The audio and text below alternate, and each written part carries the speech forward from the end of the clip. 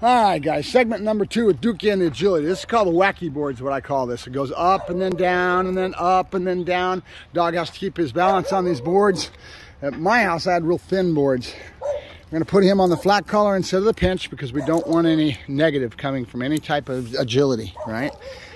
Anytime we go into agility, excuse the jumble here, guys, we go to flat collar and we have no corrections, and we try to do everything with motivation, right?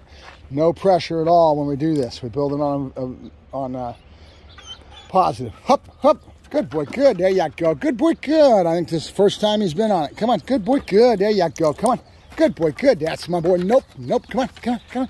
Good boy, good. Yeah, good boy. Yeah, good. I'm going to leave you guys because I need to have a ball on the backside of that.